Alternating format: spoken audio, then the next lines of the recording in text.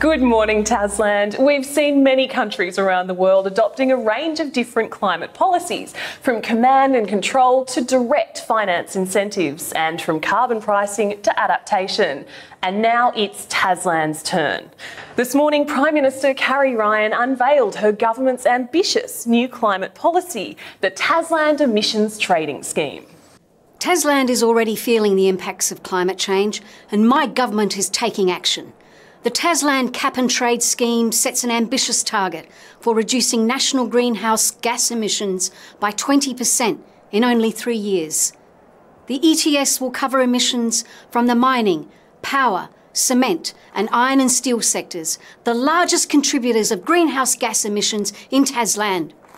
These sectors must reduce their emissions for the health of all Taslandians. If they cannot innovate to stay below our new cap, they will be held financially liable. The money paid by these emitters will be used to fund renewable energy and other low-carbon technologies. This is a great day in the history of Tasland.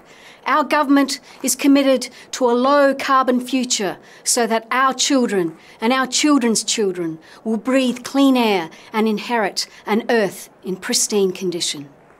Well, it seems the speculators were right. Tasland is heading towards an emissions trading scheme.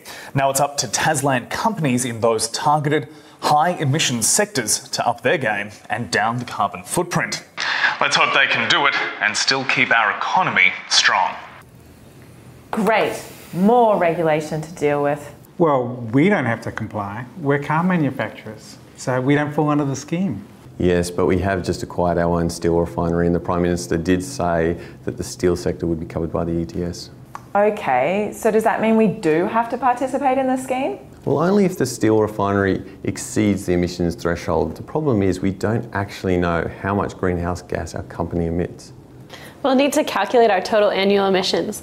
I expect this could actually be an opportunity for us. We might identify some inefficiencies in the manufacturing process. This could be a big boost for our Greening Tasland for You ad campaign. Our competitors have been reporting their carbon footprints for years. It's time we caught up. Okay.